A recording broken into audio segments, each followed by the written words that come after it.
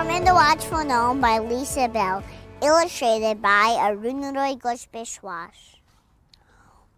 To Henry and Graham, always follow your dreams.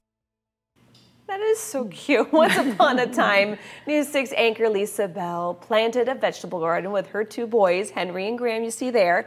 A simple family activity grew into a story idea, and before you knew it, Norman the Watchful Gnome was born. And Lisa released her first children's book back in January. We're happy to announce Norman's back. Oh, yeah. Oh, yeah. So joining us now, News 6 anchor and children's book author Lisa Bell. Welcome. Thanks for getting up early. Thank you. Exciting to see you this time of day. So for folks who don't know, tell us how Norman the Gnome started. I know our friend Ginger had a role in this. She had a big role in this. So a couple years ago, I took my boys to Lou Gardens. They fell in love with the vegetable garden. And I thought, you know, this is something that we need. I had a garden growing up. I think it's so important to try and get your kids outside, to let them understand where their food actually comes from, and to introduce them to vegetables. So I thought it would be a fun little activity to do. Little did I know what it would turn into. So we planted a garden. The next day, a gnome was in our garden that Ginger Gadsden had planted there. So my son Henry named him Norman, and at night I would, of course, read traditional stories to him before they went to bed. So many of them that were about trains or trucks or construction sites, and I wanted something a little different, so we just started writing our own stories. So I like to tell people that these are kid tested and approved because my kids helped write them. They were my first focus group. And so I would come up with lines and they would say, no, Mommy, I don't like that, or let's do something like this. So this book, I'm so happy about. It has a knock-knock joke in it. It has a rainbow. So, you know, it's a big hit. So Henry is really into knock-knock jokes. Now, so tell us what the knock-knock joke is. Did he write this one? Okay, so he helped. Henry's 5 and Graham is 3. My first book, of course, was a nighttime story, Norman the Watchful Gnome. This one is part of what I call my learning series. This is all about colors. It goes through all the colors of the rainbow. And so it says, Norman the Gnome has colorful friends. Some stand tall, some lie low. All together, they're a beautiful rainbow, and it goes through. Well, once you get to page green, Green Artichoke tells Norman a funny knock-knock joke. Knock, knock.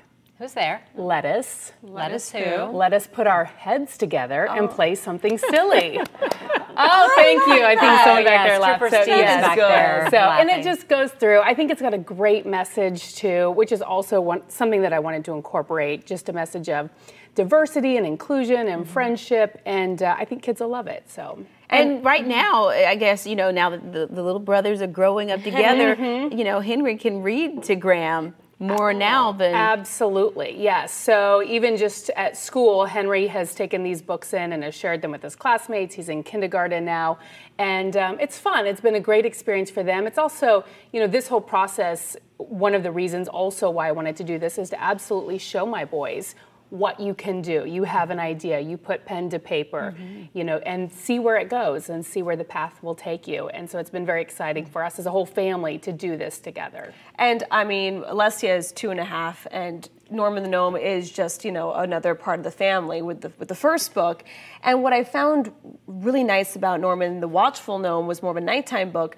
She also related to the vegetables. So when I actually put vegetables and new vegetables on her plate, she knew what they were. So it was not just a bedtime book.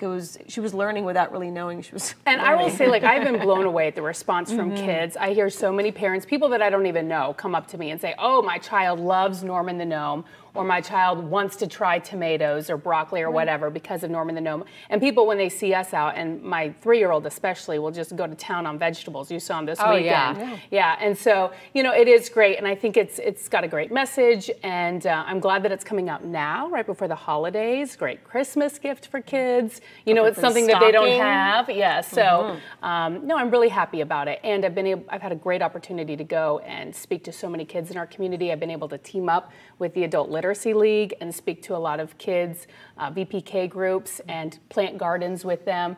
So it's been a big Boys and girls? Yes, Boys and Girls Club. So it's been a lot of fun. Yeah, you have been very busy and coming in here to anchor in the afternoon. Right. Many days out planting gardens and reading to kids in the morning before you get here. And I say all the time, we also have our Florida Foodie podcast.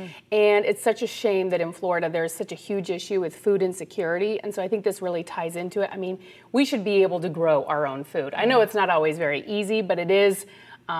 maybe a beginning step in kind of tackling that huge issue. So food insecurity, literacy, helping little kids.